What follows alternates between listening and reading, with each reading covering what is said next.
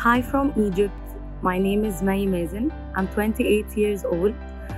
I have been working for IOM Egypt since 2019, and it's a great honor to serve vulnerable migrants through the UN Migration Agency.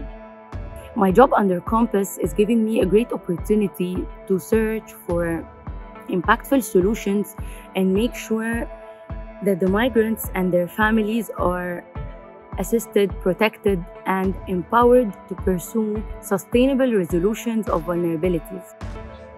Another part of my job is the awareness raising activities, which I enjoy a lot, as I always find room for creativity when it comes to planning any of the outreach events to the community members. I think this is the most enjoyable part of my job, is being able to make a positive impact in people's lives.